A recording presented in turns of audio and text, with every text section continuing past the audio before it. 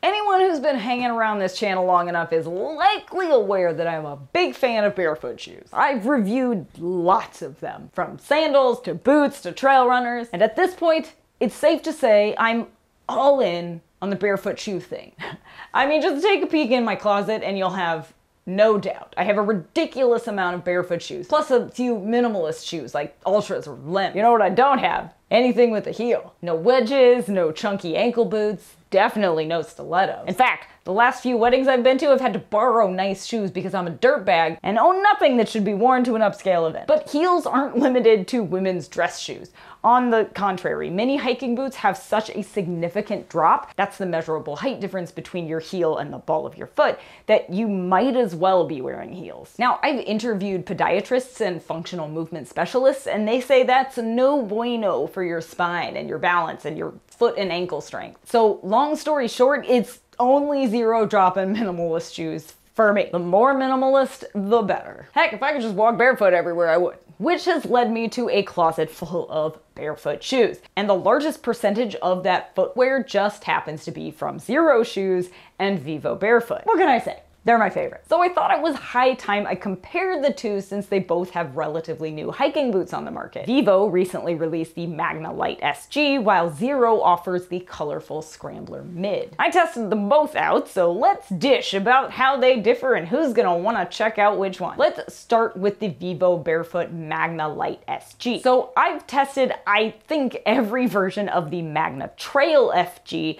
and freaking love it. The newer Magna Trail 2 is my favorite for its easy on action, low profile look, extreme flexibility, and excellent ground feel. I mean, that thing is my go-to travel shoe when I'm packing light because it's a functional hiking boot, but also looks baller with a pair of jeans. Not hiking booty at all, which I love. The tread isn't super aggressive though, which not everyone loves, which is presumably why Vivo created the Magna Lite SG, which stands for soft ground, by the way. It's unique for a few reasons. First, those deep lugs offer excellent traction on soft and hard terrain, including in mud. Second, the upper is super duper breathable. I mean, I hate hiking in shoes. I almost always prefer hiking sandals if the temps are gonna be over 70 degrees. We'll link to a review of my favorite barefoot sandals below. But I did not hate hiking in these in hot and humid conditions. In fact, if I can't hike in sandals, these are the only boots I want. They even breathe better than most of my trail runner style hiking shoes. Love. Third, they have a crazy stretchy and flexible ankle that not only makes them easy to slide on, especially with that oversized pull loop on the back and front, but they really move and flex with your foot and ankle, which offers incredible freedom of motion, which I'm all about. Because listen, if your feet and ankles are healthy and as strong as they should be, and they will be if you spend most of your time in barefoot shoes, you don't need ankle support. But back to the shoes themselves. They're made of largely recycled materials, are completely vegan, and come with a removable insole so you can enjoy an even more barefoot feel. And let me tell you, these babies are flexible AF. I mean, the ground feel is no joke. My feet felt simultaneously protected and as free as a friggin' bird in these. I was honestly surprised when I put them on and they were just immediately comfortable. They're stupid flexible and lightweight. A size 7.5 weighs just 9.3 ounces per boot,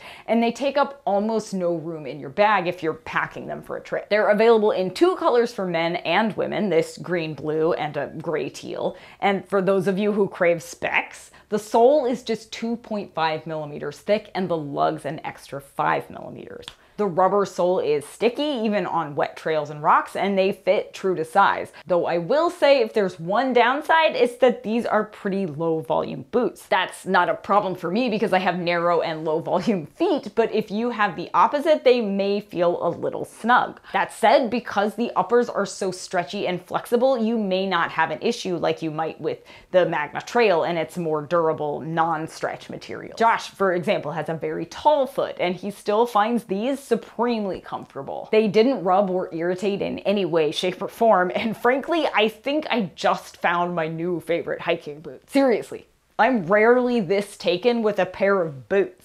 I guess my crush on Vivo will continue. They aren't waterproof, so do keep that in mind, but they will dry quickly if they get wet. But let's chat about the Xero Shoes Scrambler Mid for a minute, because I also have an inordinate amount of their footwear in my closet. I'm obsessed with my Z Trail sandals, Trail Run in my Mesa trails, and my Dylan sneakers are now my one and only decent looking casual shoe. I love my Xeros. And while Josh has tested the Excursion Fusion Daylight Hiker, we'll link to that review below, I've never worn any of their boots, so it was high time I give these a try. They're also totally vegan, by the way. The Scrambler Mid is designed to be rugged, durable, and sticky as all get out. It should be. It utilizes Michelin tire rubber for the soles. And yes, the shoe is still included in the brand's 5,000-mile warranty, which is awesome. They're nice and light at 9.4 ounces for a single women's size 7, and while it's not quite as flexible as the Vivo, it does offer more protection with that nice, dense, solid sole. Now, that does mean that the ground feel isn't quite as good, but these shoes are still plenty bendy. As in, when hiking in them, I didn't feel like my foot couldn't bend and move like I wanted it to. And I could still feel the ground beneath my feet, just not as acutely. That's partly because of the stiff rubber sole, but also the protective and comfy layer of the brand's trail foam between the sole and the footbed. There's a durable toe cap, and the uppers are abrasion resistant and tolerably breathable, though I found them a bit hot for warm weather hikes, especially in the ankle region. That area is thicker and well padded, so it's not as breathable, but also doesn't offer support.